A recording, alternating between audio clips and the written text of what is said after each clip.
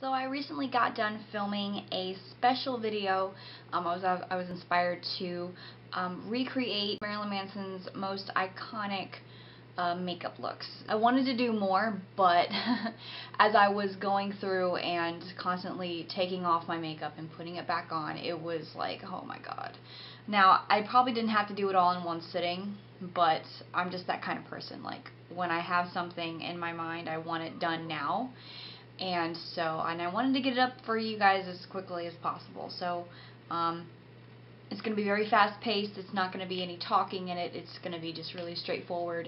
Also, sorry about not covering my eyebrows. My eyebrows don't look like this in the video, but I did try to cover them, but I was not having a good day with doing that. So I did skip ahead from gluing down brows, but I do apologize. I'm not going to shave my brows for a video, but if you are able to glue your brows down or cover them in any way, go for it. I was getting really frustrated, so I said screw it. So I'm sorry that my brows are visible in these because, you know, Manson obviously, for the most part, in a lot of his makeup looks, doesn't have brows. A few of them he does, but they're not the ones that are featured in this video. I feel like if you have very sparse brows anyway, I don't think it's going to be a big deal if you don't cover them. If you have very thick brows, however, I do think it would be a good idea to cover them as best as you can. What you could do is glue your brows down and then powder them with translucent powder, and then you could even put liquid latex over your eyebrows after you've glued them. That way you don't have any hairs showing. I didn't really feel like messing with my liquid latex today. It can leave really weird seams around the eye, so you want to make sure that you use it properly.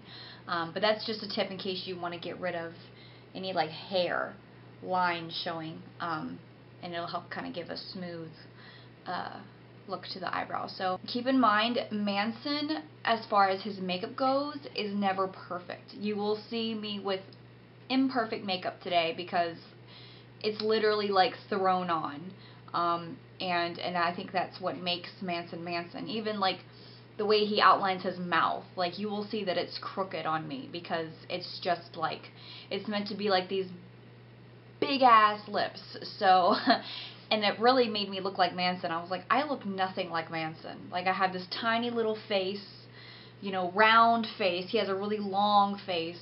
But somehow drawing those really big ass lips on my face made me look like him. It was really, really weird. So as you can see, I have the contact still in. Make sure you put your contact in your left eye because it's always in his left eye. But when you're looking at it, it's the right eye. So if you're going to do Manson, put it in the correct eye. That way you're not looking like a fool. Anything that I use in the looks, like palettes or any other products, I will be listing them in the description box below. If there's any of these looks that you would like me to do its own individual tutorial, please let me know and I will definitely re-record that for you. Enjoy the looks.